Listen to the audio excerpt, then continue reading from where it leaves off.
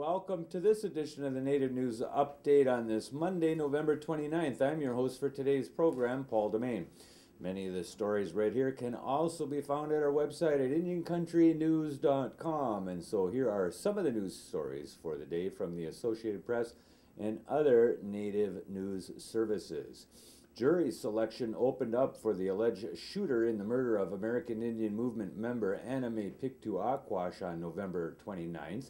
John Graham, a 55-year-old man from Canada, is accused of shooting Aquash in the head and leaving her to die on the Pine Ridge Reservation in December of 1975 in South Dakota.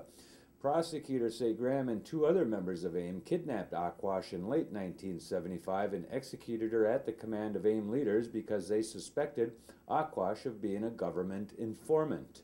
It took authorities almost 3 decades to charge Graham and a second member of AIM, Arlo Looking Cloud. Looking Cloud was convicted in 2004 and is serving a life sentence.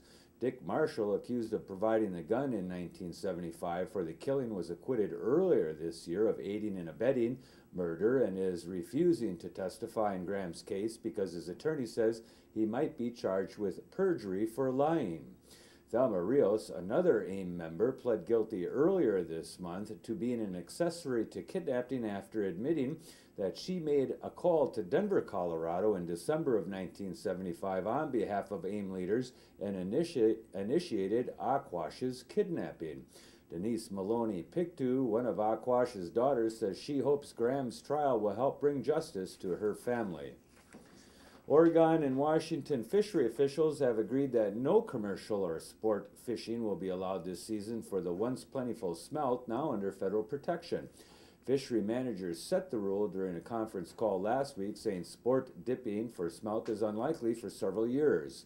Smelt historically returned to the Cowlitz River every winter in abundance, with smaller runs in several other area rivers. Runs started to falter in the late 1980s. The Daily News of Longville, Washington, says the last decent run on the Cowlitz was in the year 2003. The Cowlitz tribe petitioned to have the small silvery fish listed under the Endangered Species Act, and NOAA Fisheries Service listed them as threatened last March. Olympic National Park officials say a hiker found a badly decomposed body of a man among driftwood on a Jefferson County beach. The Peninsula Daily News reports that the Jefferson County Sheriff's Office believes the body was that of a missing Hoh tribal fisherman whose boat capsized last month on the Hoh River in Washington. The body was found November 25th on a beach 300 yards north of the river's mouth. The body was recovered this weekend. Jefferson County Sheriff Chief Criminal Deputy Joe Knowles says there's a high probability that the body is that of a 21-year-old David Hudson Jr. The Mayo Clinic of Rochester, Minnesota, has been awarded a $6 million grant to expand cancer prevention and outreach to American Indian and Alaska Native patients. The National Cancer Institute gave the 5-year grant for clinical research studies in Alaska and Wisconsin and for the Hampton Faculty Fellows Program. Mayo's Native American Programs Director, Dr. Judith Cower, is currently one of only 2 American Indian medical oncologists in the United States. According to the Mayo's announcement, she will lead the new Spirit of Eagles Community Network program, which will focus on comprehensive cancer control, including translational research, clinical trials, and continued community-based participatory research. The head of the Mohegan Sun Casino is stepping down to focus on developing business strategies in his other job as CEO of the operator of casinos in Connecticut and Pennsylvania. Mitchell Etess said last week that the arrangement, which will start January 1st, will allow him to pursue new opportunities such as seeking management agreements with other companies controlled by the Mohegan Tribal Gaming Authority. Jeffrey Hartman, Chief Operating Officer at the Indian-run Mohegan Sun and the authority's Chief Operating Officer, will succeed Etess as Mohegan Sun's Chief Executive. A review panel is supporting the repatriation of native artifacts from 2 museums. 2 Southeast Alaska Native clans are seeking more than 50 sacred and patrimonial objects, including a Wrangell clan hat now held by the Alaska State Museum in Juneau. The clan in Hoonah wants to reclaim 50 objects that were sold to the University of Pennsylvania in 1920.